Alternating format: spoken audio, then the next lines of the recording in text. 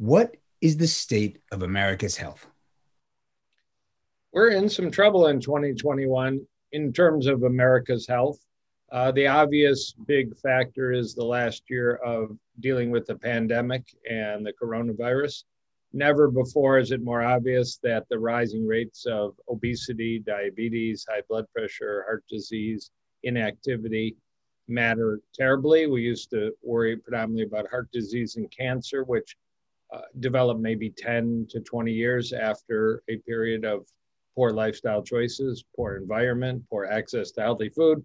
But now we don't have to wait 10 or 20 years. We can get a virus that can put us in an intensive care unit and kill hundreds of thousands of us. So never before should there be a unified, really primal screen that there should be as much effort to build a wall and build healthy grocery stores and build access to walking paths and ban vending machines and fast food restaurants and poor quality processed foods, but we have to substitute and find a way. You think about literally the trillions of dollars we've spent in the last 12 months in this country, and almost not a nickel of it is actually getting to make America healthier so that they are more resistant, more resilient to the virus. So we need a unified scream. You know, we're broken. We've gone down a bad path since fast food restaurants popped up and big food companies have dominated the scene. And we got to take our health back or there won't be as many of us. And that's happening rapidly. A recent study claimed vegans have more bone fractures. Is this true? Well, I am in my 44th year of eating a whole food plant-based diet. I'm in my 31st year of cardiology practice. I mean, I'm real about this topic. It's a wonderful choice for the environment to be vegan. It's a wonderful choice for the animals to be vegan. And for the humans, you have to do it a little carefully and not without some planning. And the planning is to emphasize whole food plant-based, not processed, not junk, not fast vegan food. They can be a tiny treat once in a while, but pretty rare. And the other is to be knowledgeable that there are some nutrients that are deficient in a meat diet. There are nutrients deficient in an Asian diet. There are nutrients deficient in the Mediterranean diet. And there can be nutrients deficient in a version of even a healthy whole food plant-based diet. So getting enough vitamin D, whether you're just eating a lot of mushrooms or fortified foods, getting enough vitamin K2, very important for bone health. Very difficult to get with just plants unless you're eating natto or natto soybeans, which are available, but they're just not talked about much.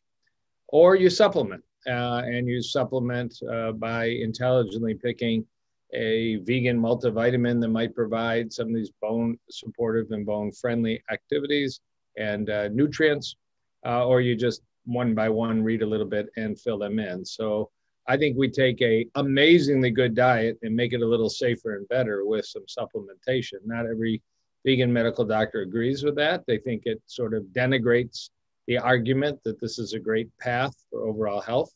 But I don't. I think it's just better when you measure, replace, and optimize. Bone health is also about physical fitness. And sometimes in the vegan movement, we don't talk a lot about weight-bearing exercise, wearing weighted vests for bone health, stretching, yoga, a lot of body activity to keep your bones healthiest. So yes, there is, mixed data. The most recent study raised a bit of a concern. These are database studies. These are observational studies. They all have their structural weakness to them. But we should be a little concerned. And I advise patients, build strong bones. Take at least vitamin D3 and vitamin K2 as a combination with your whole food plant-based diet. Can we really prevent heart attacks and strokes with diet and lifestyle? Yeah, there's no question we can prevent heart attacks and strokes with lifestyle. Even with less than a complete whole food plant-based diet, there's pretty compelling data in the last decade that 85% of heart attacks and strokes can be avoided by 5 simple steps. And these come from research studies. Don't smoke, walk 30 minutes a day, eat more than 5 servings of fruits and vegetables a day, get 7 to 8 hours of sleep at night, not 4 to 5. And actually, although I don't encourage you to do this, drinking a glass of wine a day comes through these science studies as a consistent, supportive, heart-friendly activity to lower the risk of heart attack.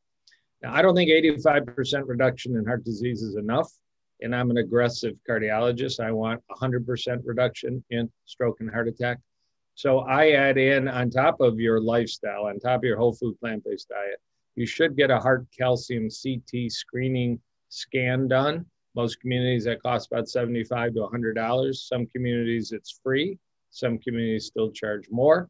You often need a doctor's prescription. It's a 10-second CT scan of the heart calcium CT scan.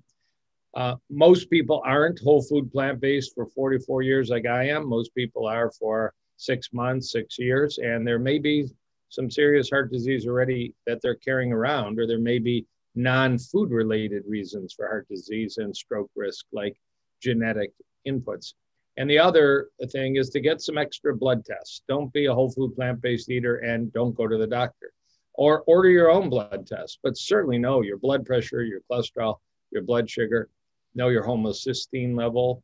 It's possible if you're low in vitamin B12, your homocysteine level is elevated. That's bad for your arteries. It's bad for your sexual health. It's bad for your brain health. Know what your lipoprotein little a, that's a form of cholesterol, that's genetic. I have patients that are perfect whole food plant-based eaters, and they've had a heart attack because of a genetic cholesterol called lipoprotein little a.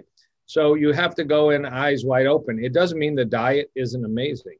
It means that diet isn't the only factor that prevents heart attacks and strokes. It's a very important one. Obviously, smoking, fitness, good sleep, stress management are the routine lifestyle measures, but there's even more advanced ways. I think we can really reach close to 100% stroke and heart attack prevention with lifestyle plus some simple, inexpensive, this isn't an elite program.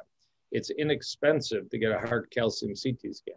It's expensive to have a heart attack. So it's much better to be up front around age 40, 45 and start checking your heart periodically. Do you recommend bariatric surgery? I have not had a reason to recommend bariatric surgery in years and years. I do have some associates that are in town and are very good at it. One of them that I tend to refer to has actually written a book about whole food plant-based eating.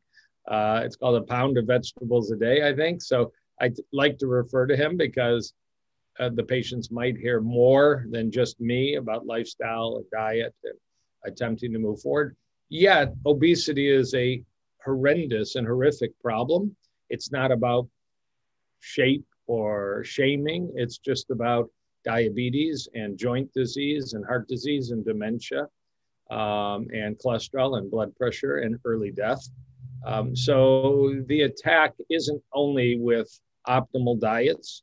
We have recent data that even more profoundly show that the best plan to lose weight is a whole food, plant-based, naturally low-fat diet, even superior to a Mediterranean diet for healthy bodies, healthy weight loss.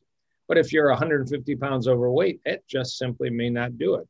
You may have to address abnormal sleep patterns, trauma, psychological issues, stress, emotional issues in your life, and you may need more. Now, there are some new and interesting diabetic medicines that are leading to rather significant weight loss. They're expensive therapies, but at least they're just a weekly injection. Surgery is a much bigger deal and isn't easy to undo. So I would put surgery very far down the road, but I wouldn't put it off the table if somebody's suffering the consequences of obesity and just can't find a path to deal with it. And I feel for those people that are trying but just don't see the results. When, when do you recommend people get heart surgery, and when can you instead use diet and lifestyle? Are there times when heart disease is too advanced to treat with diet and lifestyle? Yeah, so the pioneers in this field, and always got to give credit to Mr. Nathan Pritikin, to Dr. Dean Ornish, to Dr. Caldwell Esselstyn, that bravely, and I mean that, it's difficult. I do that in my clinic, to take a patient with seriously blocked arteries and symptoms and talk to them that they may actually have the opportunity or choice to say to their surgeon or say to their invasive cardiologist, I don't want that procedure. I'm going to follow a path that has 30, 40 years of scientific support, 50 years, publications, insurance approval. It's tough. It's very stressful for patients to try and take a different path. And even if I'm there for them, supporting them, counseling them, giving them medical data. But never before than now do we have massive support for the idea that the majority of people being told they need bypass or stents don't need it. And that's a very bold statement. And that came, of course, out of some of the experience of Dr. Ornish, Dr. Esselstyn, Dr. Joel Furman, all of whom have worked with seriously sick heart patients and seen good results. But there's now mainstream massive data. There was in 2020 a research study published called the ischemia study. It was the most expensive cardiology research study ever done. You're really having bad problems with angina pain. You flunked your stress test. You're seriously a heart patient, but you were randomized. You go quickly to bypass or stent, or you get on medicine, a low saturated fat diet, and a fitness program. Completely different paths. You would think for sure stenting and bypass was superior. Nope. Exactly the same outcome at 3.5 years, exactly the same risk. People die from bypass surgery. People have strokes from bypass surgery. People have infections from bypass surgery and stent procedures, even though I'm a trained and very experienced stent cardiologist. And if the research says you can do as well with fitness, medication, and a low saturated fat diet, let alone they learn about whole food plant-based advantages, why are we having so many people undergo these operations and procedures, and a significant number of them having complications? We just have to redo the whole medical system and stress. Bypass should be the last thing you do, just like bariatric surgery, and advanced stenting should similarly be, unless you're in a real emergency crisis. Unfortunately, patients don't hear that unless they really seek out. It's not a holistic opinion. It's actually the most appropriate scientific recommendation. So I actually spend a fair amount of my time in my clinic educating and influencing patients to be strong enough to say to their doctor, I want to hold off. I want to try cardiac rehabilitation, maybe the Pritikin, maybe the Ornish version. I want to watch Forks Over Knives. I want to, watch the real Truth About Health conference. I want to get some information. And if I don't do well with it, we can do the invasive procedures later on. What should a man or woman do if a mammogram, MRI, or other diagnostic test finds something in their body that could possibly be malignant? Should they biopsy it? Should they remove it? Should they treat with mainstream protocols? Should they consider alternative protocols? Yeah, I think I'm frankly going to sidestep that question. I'm not an oncologist. I don't treat cancer. I've got enough on my plate teaching people what to put on their plate for cardiovascular disease and general wellness and aging support. It's a very tough issue, and I don't want to give, other than a quality answer. So, they all need to eat well and get fitness and get sleep and not smoke, and maybe have some advanced labs for nutritional assessment. But I do encourage cancer patients to seek somebody out that can help support them from a natural standpoint, even if they're getting radiation and chemotherapy. There are doctors that do it. There are naturopathic doctors, NDs, that do it. Some in my community are board certified naturopathic doctors in oncology. So they don't substitute, they don't give chemotherapy, they don't write for radiation therapy. They often work closely with the oncologist, but they're going to emphasize more the sleep, the stress, the nutrition, the minimization of side effects from therapy. There is a specialty that has basically exploded in the last 10 years called cardio-oncology. The overlap of heart disease and cancer therapy. Many cancer patients die of heart disease. Could be the treatment, the chemotherapy, the radiation. Could be just you're very likely to have heart disease if you're a cancer patient, in an adult age range. So this is a recognition that if we're looking for really the best long-term approach, we have to broaden our support of supporting the circulatory system. Men with prostate cancer, they get Lupron, the anti-androgen, anti-testosterone therapy. they raise their risk of dying of heart disease. So we have to watch that. We have to test for it. We have to watch the blood sugar, the cholesterol, the blood pressure, maybe do calcium scans, stress tests, what we need to do. But we don't want to have a victory in the prostate and a statistic in terms of heart. So it's a complex field, but there definitely is a role for nutritional support. What impact does a whole food plant-based diet have on cholesterol? And does high cholesterol correlate with heart attacks and deaths? Well, there's no question in the world of epidemiology and statistics that your blood cholesterol does correlate strongly with your risk of heart death. We learned this decades ago, maybe most famously from a research study called the 7 Countries Study that was masterminded by Ansel Keys, PhD, and 17 or 18 other world famous epidemiologists, scientists, cardiologists from Harvard to Italy to Japan. And there was a very strong line, the average blood cholesterol in the community and the rate of dying of heart disease over 10 years, 20 years. They actually followed people up to 50 years in this famous study. There's no question. It can't be argued otherwise. But statistics always allow outliers. You can have a high cholesterol and not have a heart death. And you could have a low cholesterol and have a heart death because there are other factors. Cholesterol is a risk factor. It's not the risk factor. It's one of the risk factors. A low cholesterol in a smoker, you may still have heart disease and even die of it. A whole food plant-based diet scientifically is most likely to lower your cholesterol maximally, particularly if you approach it with the low percentage of fat calories that you're going to have if you're eating fruits, vegetables, legumes, and whole grains without added margarines and oils and imitation meats and cheeses, real clean diets. But there is variability. There are people that make a lot of cholesterol independent of their diet. They are called hyperproducers, and they will be amongst a fairly large group of whole food plant-based eaters that are frustrated. And I get these Instagram, Twitter, Facebook, email, and office visits, every week.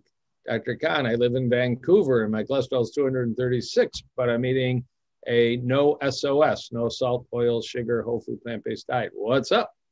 Well, if you're really doing that, and you can certainly engage me from Vancouver with a telehealth visit, we can go through, meal by meal by meal by other factors. You can actually test. And there are people that are just hyperproducers. And if they have cardiovascular disease, they may need supplements or medication beyond the diet. But certainly the first place award goes to whole food plant-based diets for lowering blood cholesterol.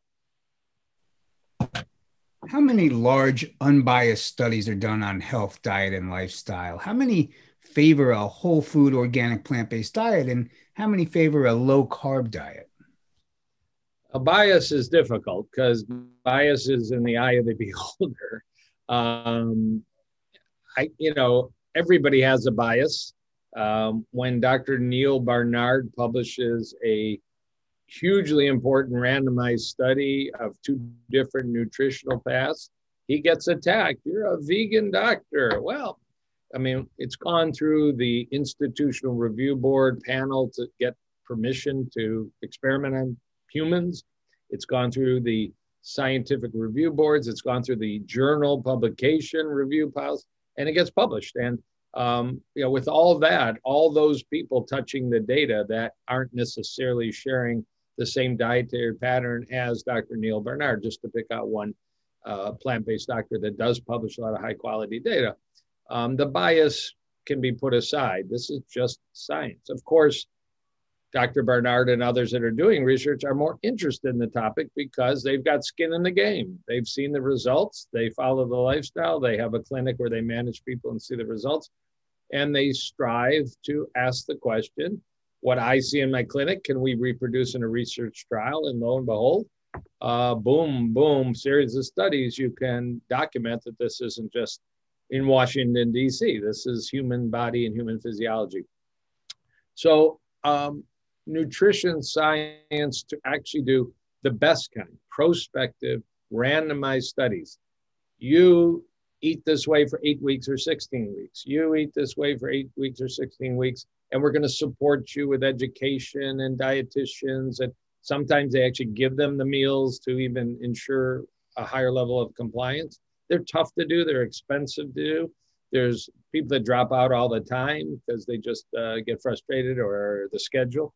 Yet we've had in the last 12 months a lot of those studies, and it's been headline after headline after headline supporting whole food plant-based diets compared to keto diets. Whoa, it's actually, we seem to lose fat in our waistline and in our viscera quicker than the ketogenic diet. So popular, but it's been basically dismantled by an NIH researcher who has shown carefully that whole food plant-based diets, high in carbohydrates from plants, low in fat, no animals, do very well with weight loss and superior to ketogenic diets. And even compared to the acclaimed Mediterranean diet, there's data now that a naturally low-fat whole food plant-based diet accelerates weight loss, improves cholesterol, blood sugar, insulin sensitivity better than even the Mediterranean diet. So yeah, it's been a really good year to gain further support to the idea that plants over meat is a really good plan.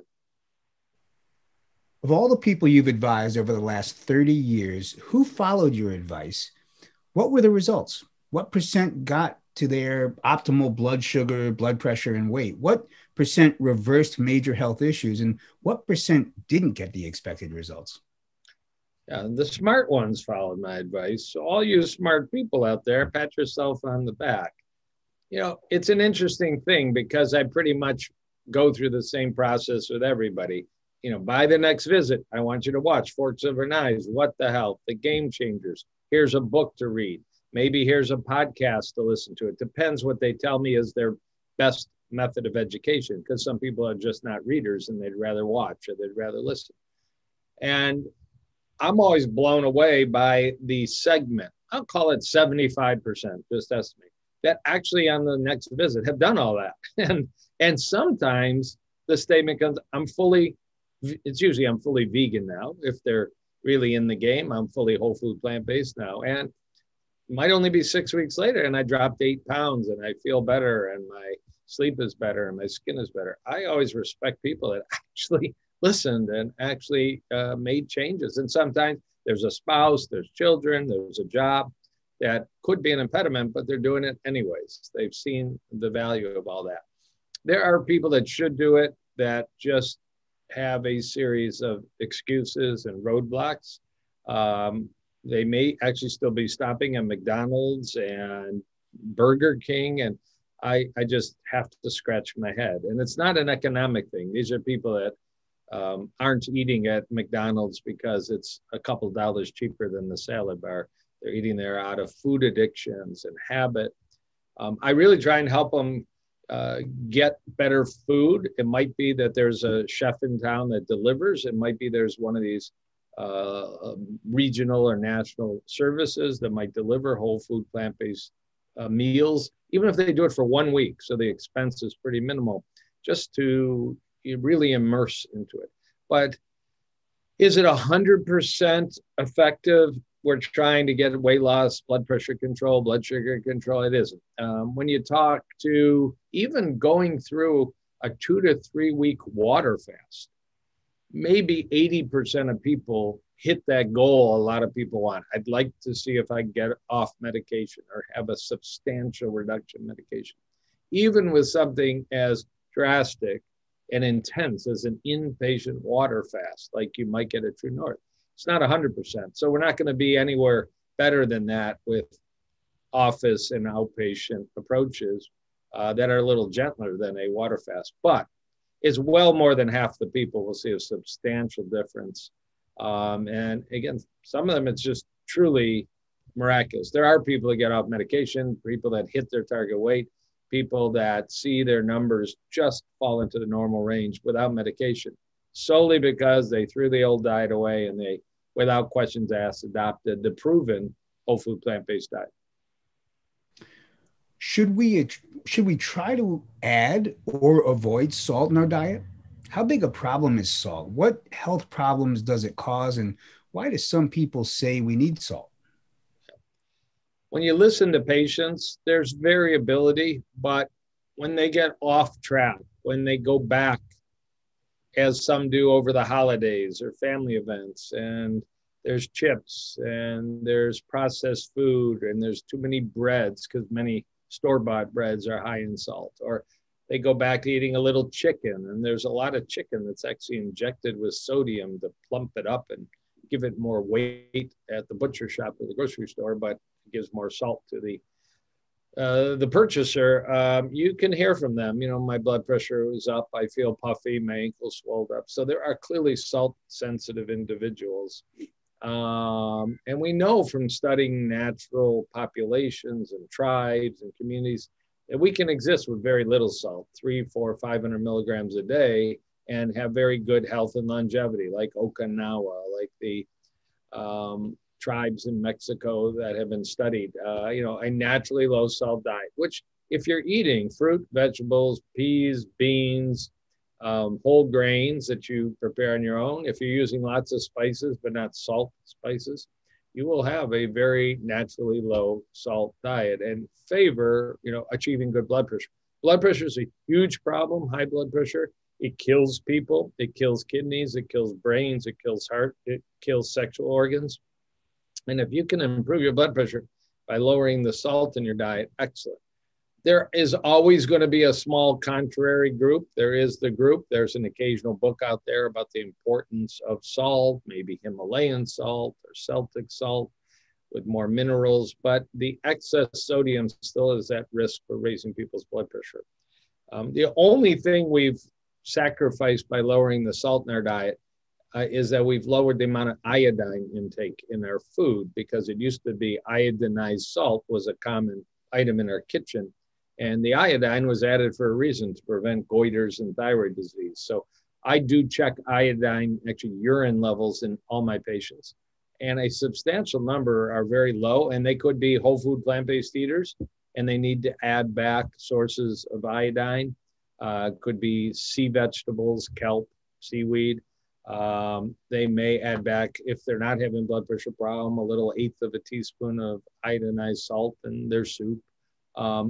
You can get a whole food plant-based multivitamin with iodine in it just to replace that. Iodine is important for breast health, thyroid health, cholesterol health, overall body functioning.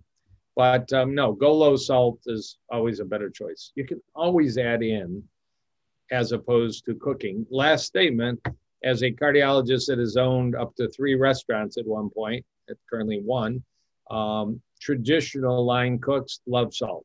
I mean, it's just going to be a crowd pleaser that there is a bit of a salty taste to a soup, to a stew, to a chili. And, I had to go in the kitchen and basically slap salt out of chef's hands and say, we can always let people add the salt in, but people don't want bland food. So there is still that cultural fight going on. There is a lot of press about choline and the importance of consuming eggs to get enough of this nutrient. Can vegans get sufficient choline? Yeah, choline, it's still, I think, an unresolved topic. It's a nutrient. It is found in egg yolk. It is found in plant-based foods. There's a downside to choline we've learned in the last 10 years, because there's a blood product or a metabolite, it's called TMAO, 4 letters, trimethylamine N-oxide, or TMAO. And if you ingest supplements with choline, Cleveland Clinic research shows, you can drive your gut and your liver to make more TMAO. And TMAO may be very bad for blood vessels and kidneys. It's been in now over 1,000 research studies shown to be associated with early death, early heart disease, brain disease, heart failure, kidney failure. So there's a mixed bag for taking a multivitamin or a brain vitamin that has choline in it. And in the functional medicine world, this is very, very common. But yet you need some. There's a lot in medicine. Too little could be a deficiency, too much is an excess, and there's a sweet spot. Whole food plant-based eaters will get choline in their food. I have written on this, and I believe soybeans have an equivalent amount of choline as egg yolk. And dried soybeans can be a very delicious, crunchy snack. Edamame can be a very delicious side dish or main course. Throw them in the salad, throw them in the soup. So I would get my choline from whole food plants. We don't generally check levels. There are a few advanced ways to do it. You can check the TMAO level. I will simply say if you're eating a lot of choline-rich foods, egg yolk, or if you're taking supplements with choline, phosphatidylcholine, I would want to see your TMAO level. If it's normal, it's working for you. If it's sky high, you might want to reassess and cut back. Why do you recommend vitamin D supplements? Yeah, never before the current era has there been so much focus on vitamin D because of the pandemic. And at least the suggestion, if you were to contact COVID with a moderate or high vitamin D level, you're likely to go through the illness easier and with less severity than if you're severely deficient. And there's a lot of people in the world severely deficient in vitamin D. Of course, it's a simple, inexpensive blood test. If you want to know if you're deficient or sufficient, you either send your own blood off or get your doctor to check your vitamin D level. It's still not routine for primary care docs to check vitamin D levels, but ask for it and they'll add it on. So there is some impact on our immune system. There's not going to be, that I know of, a randomized study with coronavirus and vitamin D. There's just too many experts, including Dr. Fauci and somebody I actually put a little more weight on, Dr. Paul Merrick at East Virginia Medical School, that has been writing about the importance of vitamin D for immune function for a long time and has done serious ICU studies on vitamin D and vitamin C. Otherwise, vitamin D is important for bone health. We know that, may be combined with vitamin K2. You can get all the vitamin D you need from your food. You can confirm that with a blood test. Mushrooms are very rich in vitamin D. You might have to eat a lot of them every day to really get a good vitamin D blood level, but you can do it. Some of the fortified plant milks have vitamin D in them. That's a great way to get it. Some of the general multivitamins or specifically plant-based multivitamins have vitamin D, and some vitamin D is vegan and some isn't. If you're buying a supplement, you might want to choose one that's labeled vegan vitamin D3. That wasn't so available 10 years ago. It's very available. And vitamin D is very inexpensive.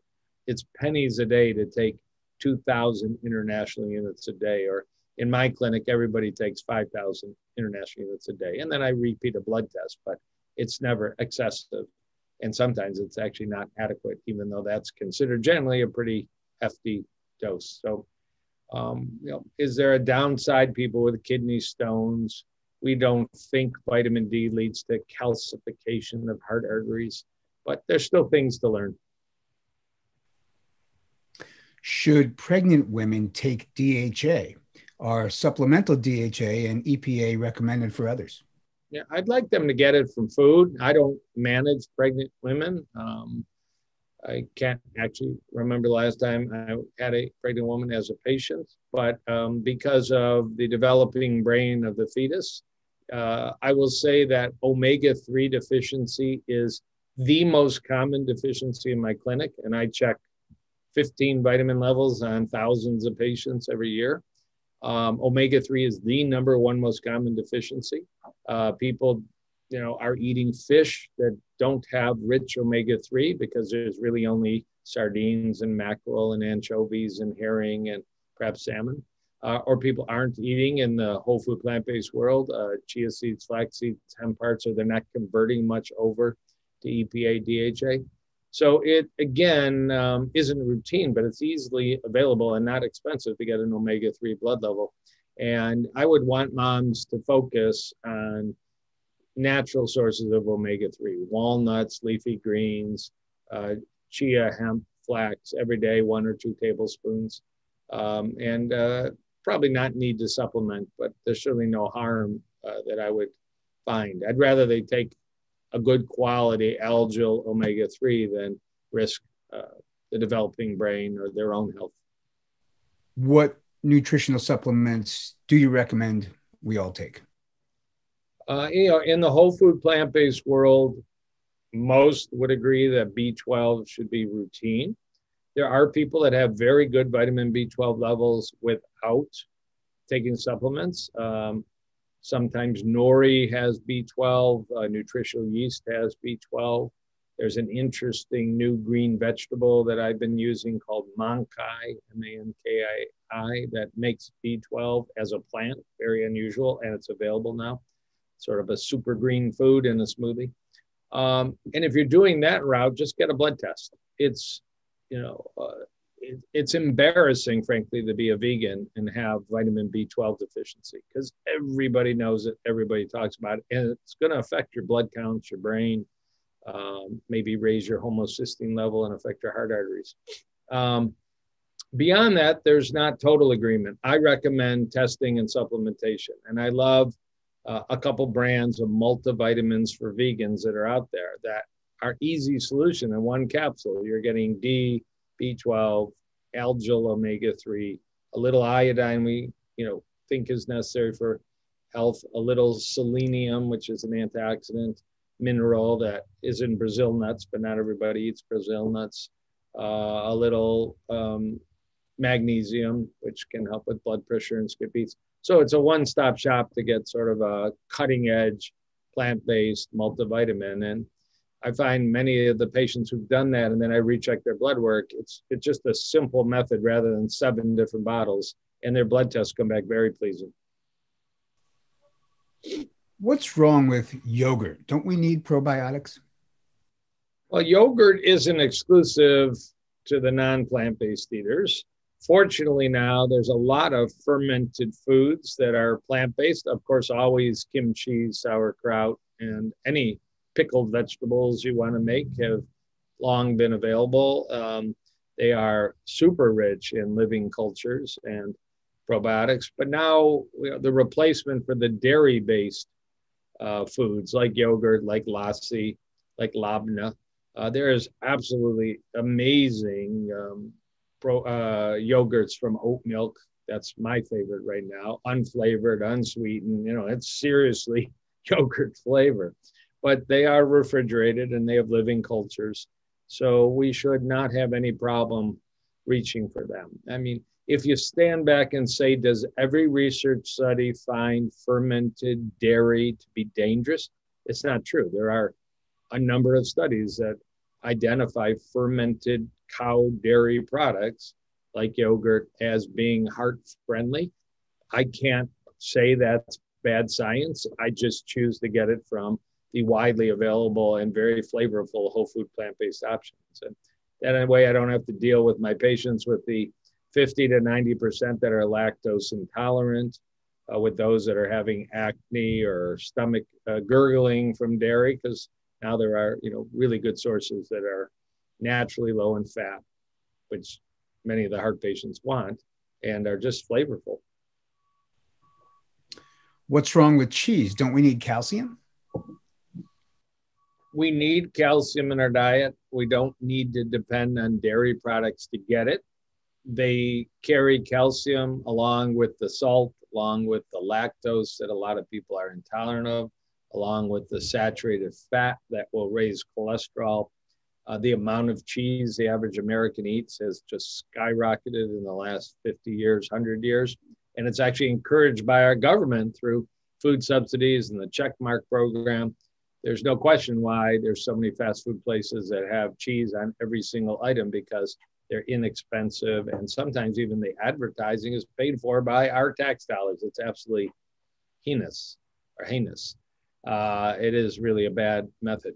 And we can easily get all the calcium we need through leafy greens, nuts and seeds, some of the plant milk and plant food options like the plant yogurts that have calcium in them. But particularly some superstars like rhubarb and Swiss chard and kale and mustard greens, turnip greens and beetroots, and you add some leafies in your diet, which you should for sure, and add some of these little more off the usual beaten path leafy greens. You're going to get all the calcium you need. What's wrong with eating fish? A lot of people say it's healthy. Yeah, fish has a healthy reputation, in part because of observations around Okinawa, which is an island, and there was much more fish eaten than any other animal product, and there was good health and longevity. And the Mediterranean diet, again, around a big sea and a lot of fish, where there were animal products, but there was more seafood available because the proximity to the sea. and the generally good health in people following the Mediterranean diet. But if you really stand back, so there's associations. I'm unaware of a randomized study, fish versus non-fish, on some important health outcome.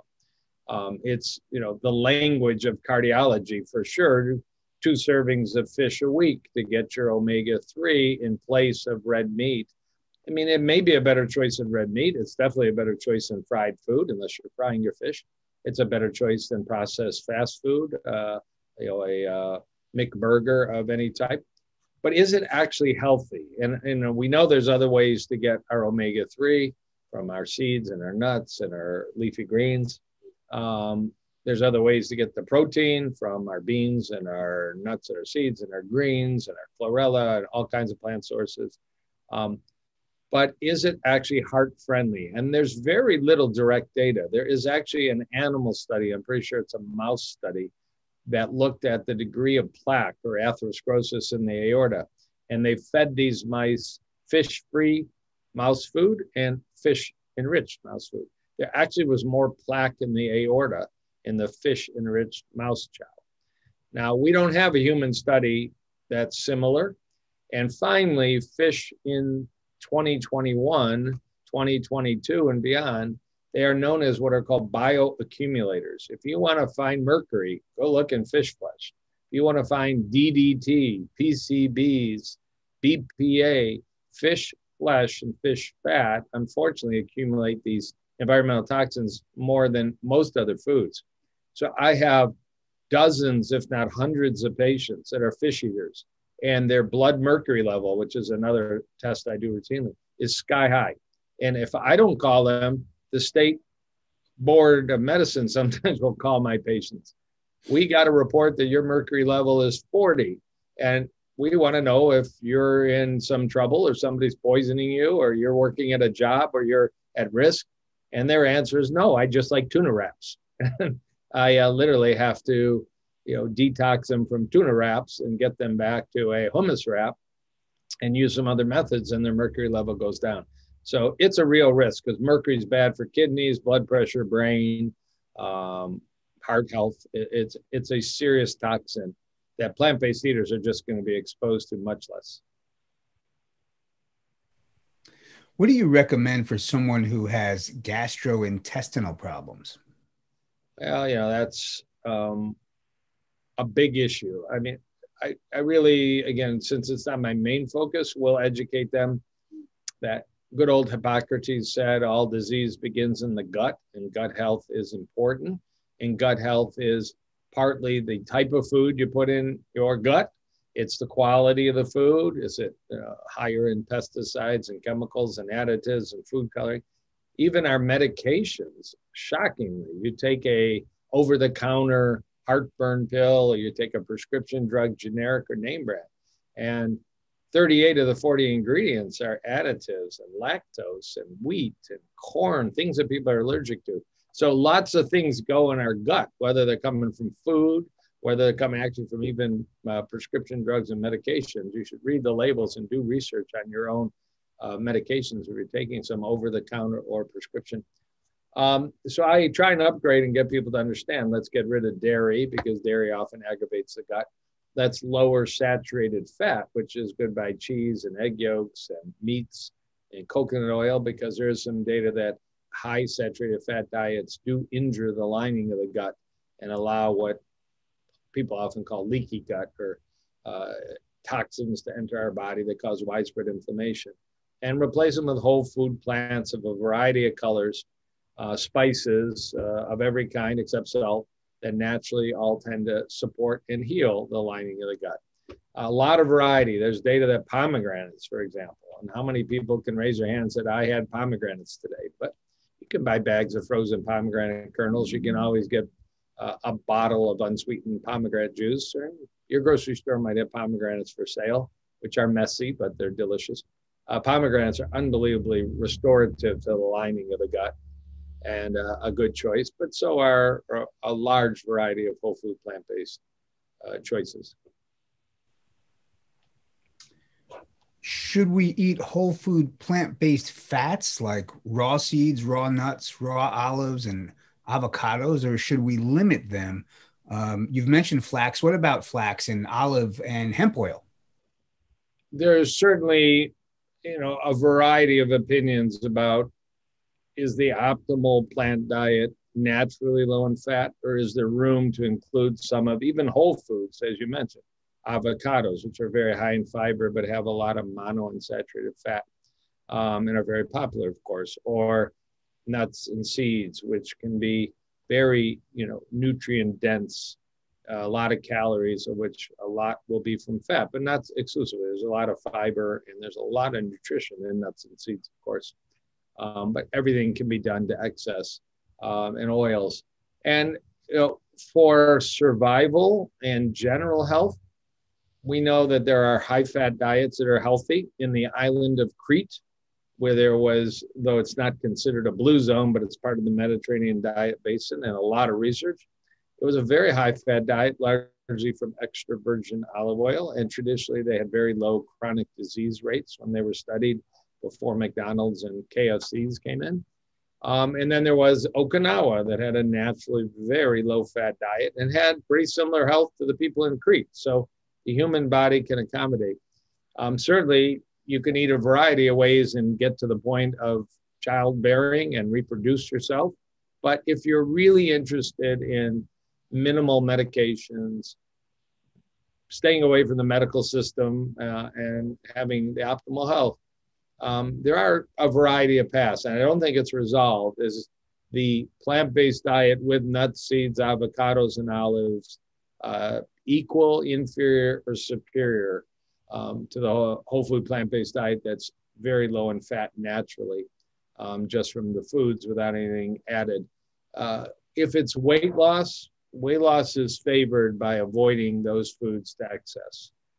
The strongest data of using plant diets to lose weight are really the ones that are, as Dr. Neil Barnard calls, low or no oil, avoiding excess fats. And when you get to heart disease patients, my field, from 1950, Dr. Lester Morrison's or Mr. Pritikin's or Dr. Ornish or Dr. Esselstyn, with the exception of Joel Furman's experience, which is a real experience that's published in the Science, most of the data has been using whole food plant diets for heart patients that are naturally low in fat.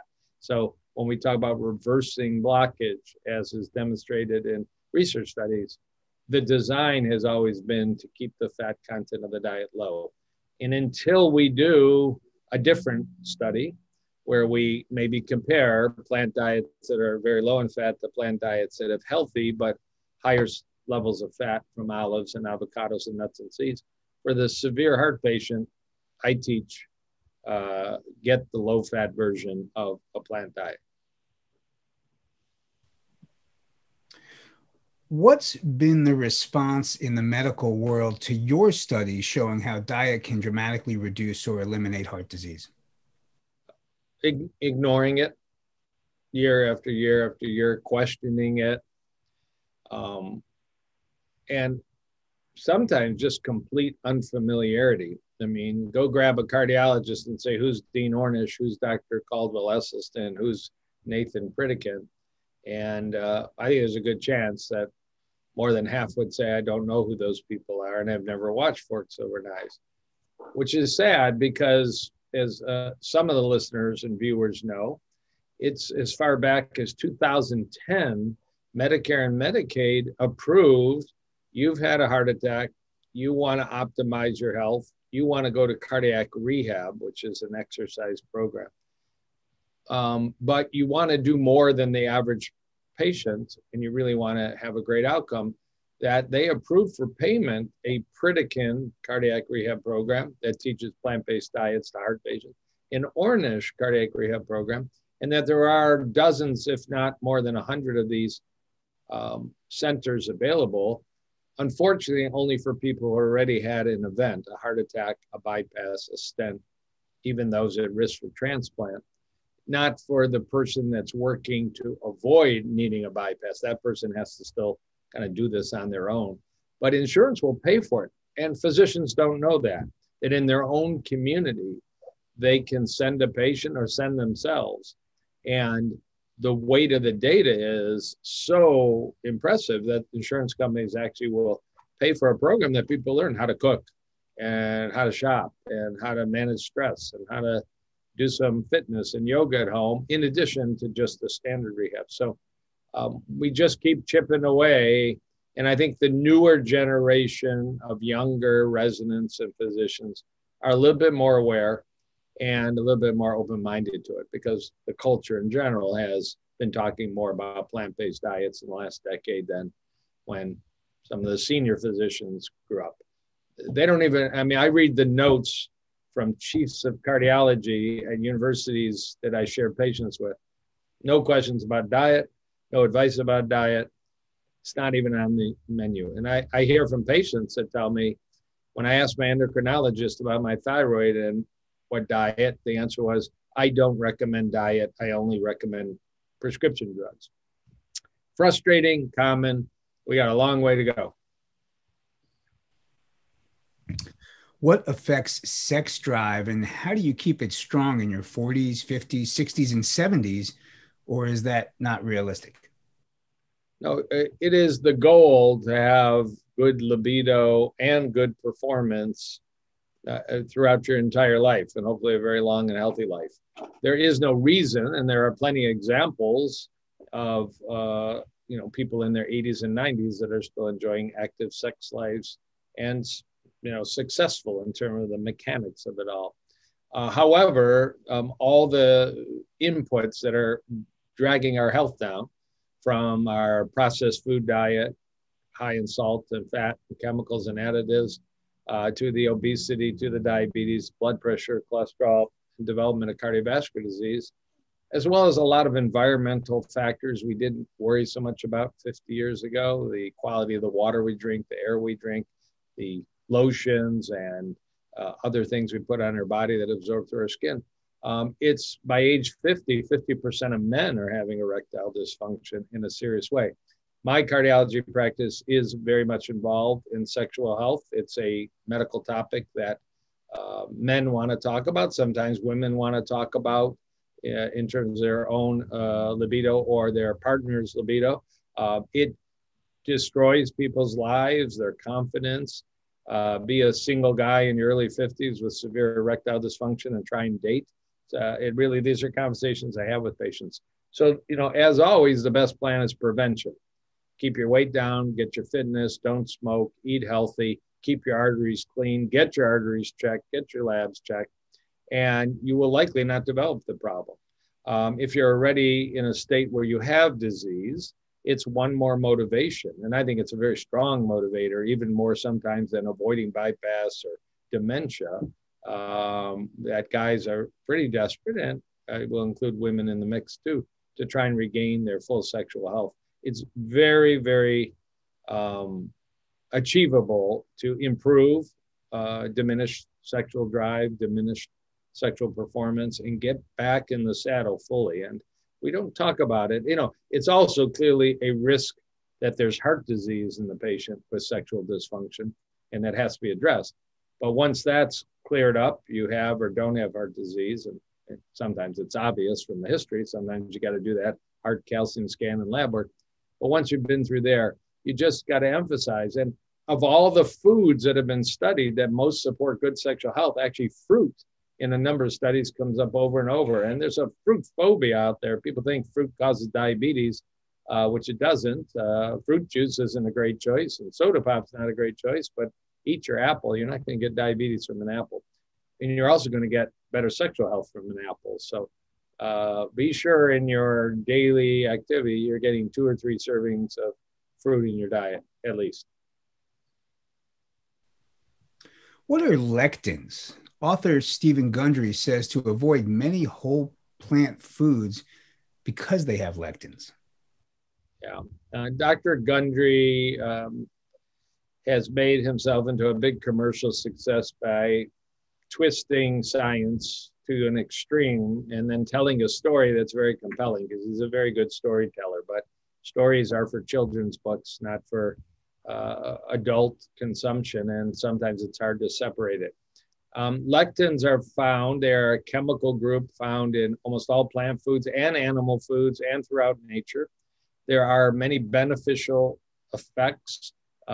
Some cancer treaters use lectins to treat cancer because of its activity to restore health back. That's called mistletoe, which of course is the famous Christmas green. It actually is used, it's a lectin. However, in the plant-based diet, beans and legumes are quite high in these chemical structures called lectins. Dr. Gundry, based on very little science, and certainly very little human science, and certainly none of his own published research, created a fear by starting to call in 2017 killer lectins, and actually telling the story that if you eat 5 raw red kidney beans, you will die, because you shouldn't be eating raw kidney beans. You will get an upset stomach if you eat raw kidney beans. You're not going to die. But he created such a fear about all this that people started to shy away from. And of course, he came up with a rather expensive supplement called the lectin blocker to tell the story that you are in so much danger, you need to buy an expensive supplement to protect you.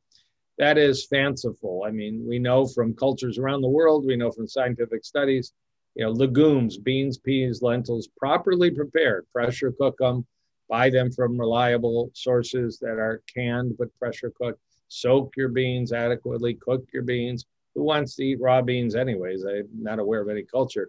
Be a tough hummus to make if your chickpeas weren't properly soaked and cooked. But nonetheless, if you do all that, we all know those are the foods that lower cholesterol, provide good gut health, seem to suggest longevity patterns. So he created a ruckus that still is ongoing. He's shifted a little now, and he's scaring the public now for the last year and a half that apples are destroying the health of America.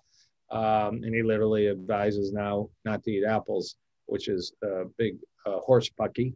But so I just ignore Santa Claus, because that's what he looks like. And he, tells good stories. I'm trying to get him a job as a Santa Claus in a Neiman Marcus in Los Angeles. What can you do to prevent dementia, Alzheimer's, and memory loss? Alzheimer's, memory loss are all big issues. People are very scared of it, particularly if there's a family member that's had it. If you've had the experience of watching a previously vibrant loved one deteriorate or die, tragic. We're still looking, for the perfect solution. But we know that a lot of dementia is nutritional. A lot of dementia is vascular, blood vessel. The same efforts we make to protect our heart and the rest of our arteries work for the brain. So when we avoid high saturated fat, high processed food diets, fast food diets, vending machine diets, carry in fried foods, that will tend to raise our blood sugar, blood pressure, blood cholesterol. When we avoid those so that we hopefully achieve more normal blood pressure, blood cholesterol, body weight, blood sugar, we're improving our brain health. Eating high nutrition foods that are not excessive in calories, which are fruits and vegetables, beans, peas, and whole grains. And many studies like the Chicago Healthy Aging Project, it's called, it was the produce that prevents dementia. It wasn't the meats and the cheeses, and certainly not the fast food or processed food.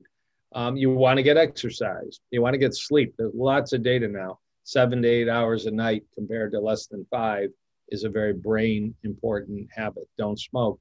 Avoid excess alcohol. Keep active. Keep engaged in life. Keep learning, even if you've retired. Read books. Watch videos that are educational. Learn a new language. Learn a new skill, wood making or table tennis or some other activity that requires a little eye-hand coordination.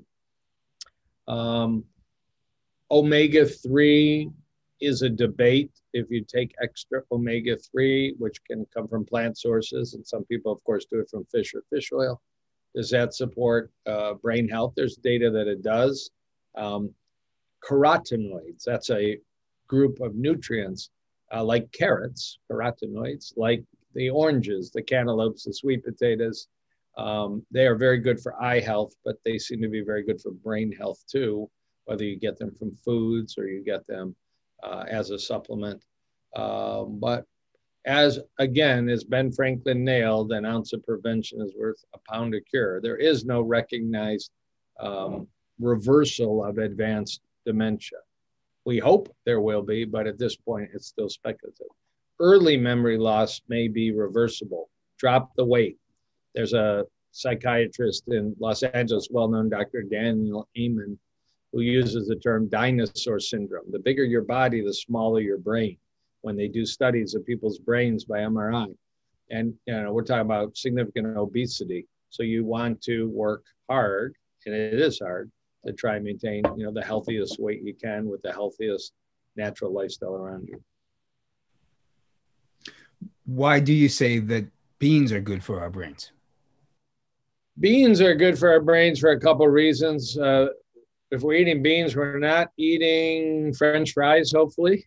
So we are taking a food that's rich in fiber, rich in nutrients, naturally low in salt and fats, doesn't raise blood sugar much. In fact, beans are very good food for people trying to avoid or reverse diabetes. So it's what we're eating in place of some of the foods that might not be optimal for brain health by avoiding excess saturated fat in cheeses and meats and fried food and processed food. I'm not aware of a particular nutrient in beans that you say that's the magic. We sometimes talk about blueberries having a brain supportive, a super rich antioxidant profile that helps brain health. A turmeric, a spice that's very anti-inflammatory and seems to be supporting good brain health. These are things we commonly talk about. Rosemary. You want to add a little brain-friendly spice to your soup you're making today. You want to put in a lot of rosemary. There's a famous little village in Italy I visited about 3 years ago, south of Naples, called Acciaroli, and they have excellent health to old age. And they are the rosemary capital of Italy. There's rosemary in everything. And Shakespeare said 500 years ago, rosemary helps your memory, and science actually supports it based on analyzing what's in there. So I would put rosemary on my beans. I don't think I'd put blueberry on my beans. I might put turmeric on my beans, but I would keep eating beans. How do we know if the benefits of a medical treatment or test outweigh the risks, and who should we listen to? Yeah, tough. And that's where second opinions for elective procedures is something I write about, something I strongly encourage. I'll give you an example. I was trained and have performed thousands and thousands of heart catheterizations. Poke the groin, the femoral artery, poke the wrist, the radial artery, thread a little tube up to the heart, inject dye into the heart arteries, and then get the little puncture to stop bleeding. Generally a safe study, but there is the real risk of bleeding and kidney damage and blood vessel damage. And there are people that have strokes or die from a simple outpatient heart catheterization. Well, that's no longer the only way to get accurate information on heart arteries if you feel it's needed. And I'm not talking in an emergency setting where somebody's in the midst of a heart attack, but I'm talking about outpatient scheduled. One of my patients was told 6 weeks ago, you need a heart catheterization, and was scheduled 6 to 8 weeks later. Well, there's no emergency if you're having a heart catheterization scheduled in 8 weeks. There are CT scans. If we absolutely need to know heart anatomy, just through a simple IV, and there's nearly no risk to that, they can give the iodine through the IV. It'll reach the heart arteries. You get the same or actually more sophisticated analysis of the presence and degree of blockage. And you have to be concerned about whether you have an allergy to iodine, whether your kidneys will clear the iodine, but you've eliminated all that other significant risk. And I encourage my people, wait on the invasive procedure. There is no guaranteed safe procedure, from a colonoscopy to an endoscopy to invasive procedures for sure. They're generally safe and they're generally low risk, but it's fair to question, do I really need this? So a second opinion, if you can find somebody willing to, in my field, look at the stress test, look at the electrocardiogram, take a history, no data like the ischemia study that showed medication, low saturated fat diet, and exercise did as well as bypass surgery. Well, if you've got that in your back pocket, you got to ask the question, why am I having a heart catheterization, an invasive test? Why can't I adopt the pattern they used in that research study, or why can't I have the CT angiogram and avoid somebody threading a tube through my blood vessels and taking some risk? So it just takes education and courage to ask the question or say, I don't want that. And it can be overdone. I have patients that don't want procedures and they actually probably need them. A lot of people avoid colonoscopy, but now there's a stool test called Cologuard that is at least a reasonable substitute for many people. But, so I don't urge people to stay away from the medical community, but question procedures. How do you prevent against osteoporosis and broken bones? Yeah, bone health is important. Certainly, if we're looking for good health in our 70s, 80s, and 90s, we don't want vertebral fractures, rib fractures. We don't want to fall and have a hip fracture. These can all be both debilitating and actually lethal as we get older. So, regular fitness and exercise to maintain your muscle mass. A lot of weight-bearing exercise. So swimming is awesome, but you want to also walk. You want to also may use a rebounder or a treadmill so that your body weight is there. There is some data that wearing a weighted vest during exercise doesn't have to be excessive to hurt yourself. Puts a little more weight on your bones when you're exercising and builds stronger bones. You want to have adequate nutrition, and the vitamin D, the vitamin K2, a spectrum of what are called micronutrients that generally come from food, like Brazil nuts to get that selenium as an example. And you can test for it. You can do, bone density testing. It's an industry, bone density testing and injectable drugs and expensive drugs for bone health. Some of them have serious side effects. You're giving a drug for bone health and it degrades the quality of your jawbone health. You end up with sort of a oral emergency. You have to read and question and say, I think I'll try a lifestyle approach to my bone health. Add in some bone supportive nutrients. How do you prevent arthritis? Arthritis is an important topic because it is common and it certainly can degrade the quality of life of a lot of people. Some arthritis is, we classify it as degenerative. The common osteoarthritis, degenerative arthritis, although we know that that is also an inflammatory process. And there are data, does respond to whole food plant diets. It's not going to alter necessarily the bone structure, but the inflammation around the bone structure can be diminished.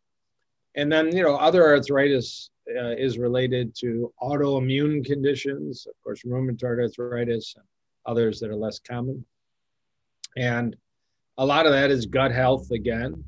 And we now have reasonable data that autoimmune conditions, which may be triggered by the environment, may be triggered by genetics, may be triggered by our food choices, do also respond, sometimes mildly, sometimes dramatically, to clean whole food plant-based diets. There's no research on that. We didn't have that 15 years ago for conditions like rheumatoid arthritis.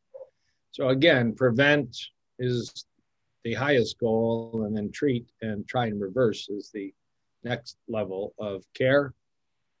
And you want super clean, super hydrated diets for arthritis. You want a lot of omega-3 from plant-based sources. So a lot of chia, a lot of flax, maybe a little bit more than the average person.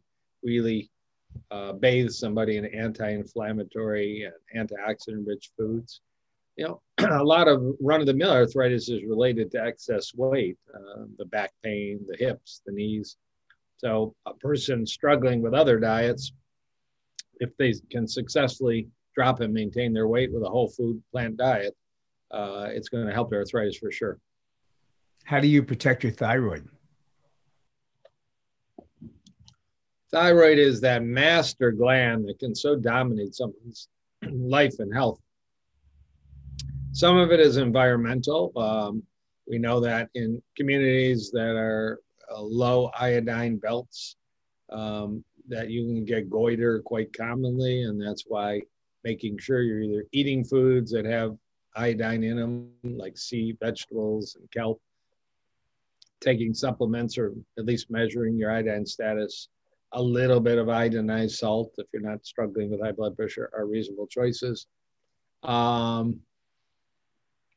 There's very few reports of harming your thyroid from cruciferous vegetables like kale. You would have to eat pounds and pounds and pounds of crucifers a day. We like variety in our diet. We don't need excess in any one nutrient. There's just no reason to eat 5 pounds of bok choy a day. It's just not a decent plan. I mean, bok choy is great, but move it around a little bit. So there is some data from the Adventist Health Study that people that answered that I eat a vegan diet had less thyroid disease than people that answered I eat other styles of diet, standard American diet. So I think we've got that one on our list as to some degree preventable. There's still causes. There's autoimmune thyroid disease, both the hypo and the hyper Graves kind. And, we don't completely understand what triggers that reaction of antibodies that destroy the gland. But so how do I try and optimize health? I test nutrients. I emphasize clean whole food diets. There are some integrative approaches to thyroid health. There's some data, a few people respond to a gluten-free version of a plant diet. I don't generally advocate that unless there's celiac disease, but there's a little data for the thyroid family that might be something they do short term. What impact does a whole food plant-based diet have on preventing chronic kidney disease? Yeah, I think one of the more exciting topics in the last 10 years is actual data that we've always known that high protein diets in people with advanced kidney disease could be problematic. They have trouble clearing the protein, might even worsen the rate that their kidneys deteriorate. But how about we don't just watch the deterioration? How about we try and reverse the process? So there is now growing data and a small but growing number of nephrologists that are on social media and maybe more importantly, actually writing scientific articles, doing some scientific research, that because plant-based diets naturally tend to have more normal blood sugars, blood pressures, blood cholesterols, are often lower in protein, which is actually healthy. We've bought into the idea that we need so much protein, and the consequence kind of can damage our kidneys. So you'll get all the protein you need if you eat fruits, vegetables, grains, and legumes, but you're getting them in a plant-based source that over and over has been shown to be more kidney friendly. And there are cases now, some are anecdotal, some are in the literature, of small or massive improvements in kidney function by adopting a whole food plant-based diet. There's a Facebook community that particularly teaches this, and they have so many, I call them anecdotal, but authentic cases. I used to have this level of kidney function, and 12 months later on my plant diet, my kidney doctor doesn't understand why, but look how much better my kidney function is. That's very exciting. What impact does eating a whole food plant-based diet have on animals, climate change, and the environment? There's a small noisy group that keep claiming, meat production, chicken production, egg production isn't the problem, that we're killing animals when we grow soybeans for edamame, and these bad vegans are destroying the animals and the environment. There's always going to be a little dissent, because for some reason food discussions just get people backed up against the wall and their traditional cultures and habits and upbringing or their business. But when you look at the big picture, whether you're talking not necessarily my favorite group, but the World Health Organization, the United Nations, the USDA, big group in Europe last year, Eat Lancet, or maybe it was 2019. And when you get a panel of scientists that are qualified, that sit down, water use, forest destruction, greenhouse gas production, CO2 production, a significant, not entire part of it is raising animals, clearing forests for grazing lands, and production of corn and wheat and soy just to feed factory raised animals for the growing lust for meats around the world. Unfortunately, United States has had their time, but now in Asia and other countries in Africa, there's more desire for meats, and it's driving more need to cut down more of the Amazon and put more animals in cruel circumstance to provide that feed. So, yeah, there's no doubt, and intelligent people who do nothing but study this say that by 2050, when we may have 10 billion people on the planet Earth, we're going to need to be much more plant-based or much more factory and lab-based meat production, and not the traditional model of factory farms and destruction of forests. What is a food desert, and what can we do about people who live near them? Yeah, I'm in Detroit, and we have a range of economic and availability of fresh foods in grocery stores. Too many liquor stores where a lot of people buy their cans of food. You're not going to find much fresh there, and there's risk to the small grocery store or liquor store owner to have fresh produce, because if it doesn't sell, the can of beans can sit there a long time. The zucchini is going to be thrown out at a loss. So these are challenges, and they're being addressed with people of low income being able to use their supplemental income, and get double the amount of food if they choose produce versus fast food or soda pop or cookies. Programs like that, sometimes it's free boxes of fruits and vegetables from a faith-based kitchen or a medical kitchen that's trying, and then rarely a hospital system. A few hospital systems that have farmhouses and gardens and are actually providing some produce to the community. They're wonderful, wonderful situations. And part of it is still just education. I mean, the fast food industry is a real travesty that you can walk out with a bag and calories maybe under $5, but promoting disease, poor nutritional content, and at least the impression that it'd be much more expensive to go to the grocery store and buy foods that are of a higher quality and have to prepare. So there's the need to educate people. How do you make a simple stew, a simple soup, a simple casserole, a simple breakfast, simple lunch? And then what to buy, how to buy big bags of frozen produce that is on discount, how to buy big bags of legumes, and maybe learn to soak your own big bags of rice, and boil your own, and how to have spices that are relatively inexpensive, and just how to make 5 meals for the family, a breakfast, a lunch, and a few dinners that are inexpensive and are pleasing. So we've got a ways to go on all that, but it's doable. What impact does a whole food plant-based diet have on aging? Aging is a really interesting topic. Aging isn't considered a disease. A lot of experts think aging should be considered a disease because there's healthy aging, and then there's aging associated with all kinds of chronic illnesses, and a term called health span, where you're aging but enjoying good health. And you can have an excellent health span or a poor health span. You can live to 90, but 25 years of your life are involved in the medical system of poor quality. It's not an optimal goal most of us strive for. By avoiding heart disease, by lowering your risk of some cancers, lowering your risk of diabetes, lowering your risk of high blood pressure, a whole food plant-based diet attacks many of the biggest risks of aging, and aging becoming a real struggle for health. By avoiding heart disease, diabetes, cancers, some of the other chronic conditions. We talked about kidney disease. We don't have a lot of evidence and data. We have some from some prospective aging studies like in Chicago. And when you switch out processed vending machines, saturated fat-rich and sugar-rich foods for whole foods, it appears that people do better, live longer.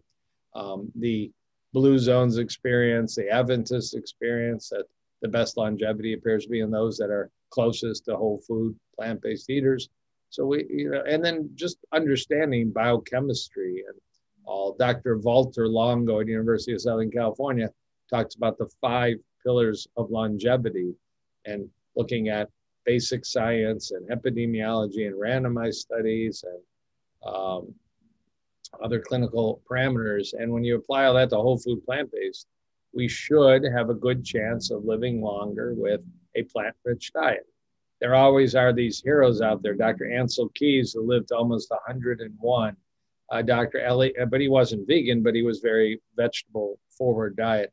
Dr. Elliot Warsham, the famous heart surgeon in Loma Linda, who lived to well over 100 and practiced cardiac surgery till his mid-90s. There's a famous epidemiologist still alive right now, Jeremiah Stamler, who's about to have his 101st birthday. But he's been a professor of nutrition and very plant-forward Mediterranean diet. And a friend of mine, Henry Blackburn, who's turning 97 and plays, I think it's the flute in a band still at age 97. I mean, these people who've been studying nutrition and understand goodbye processed food, hello fresh food, hello lots of garden and produce foods having exceptional longevity. It's kind of nice to see that. It only suggests, it doesn't prove, but hopefully we'll see you, me, Dr. Bernard, Dr. Esselstyn, Dr. Ornish, Dr. Furman, many others lived 105 in good health, and we can add our names to the list. Why was it important for you to come speak at the Real Truth About Health conference? I am wanting to stop, slow down, take a break, learn to paint or some other activity. But there is such a need, and I can't do those things now. There's still such a need. I'm an active clinician. I talk to patients, I talk to doctors, I talk to other people in the health field. And we've seen a lot of progress in spreading the news and doing the science and getting the word out that we can, to follow a quote from Dr. Michael Greger, one of the greatest secrets in medicine is that under the right situation, the body can learn to heal itself. I also think you can extend it to say one of the greatest secrets in medicine is that under the right circumstances, we can get the body to never get disease and not even have a need to heal itself and reverse existing disease, but not develop them in the first place. Even a bigger, big, scary, hairy goal there of making heart disease, diabetes, cancer, arthritis, brain disease, kidney disease, relatively uncommon. I actually think if we could just embrace, warp speed nutrition, warp speed plant-based diets. So there's still so much work to do and to speak to audiences that understand this already and to speak to audiences that have really not heard it yet. And so we need a whole army doing that. And I don't mind being one of the soldiers of which, this conference is an excellent, excellent format to battle ignorance and spread good, solid information. Well, we thank you that you're a part of it. And thank you for all your meaningful work and for your time today as well. Thank you very much. And I apologize for a couple coughs there. Little green juice went down the wrong pipe, but you have a good day. And thank you to the audience for listening. Thanks, Dr. Kahn. Be well.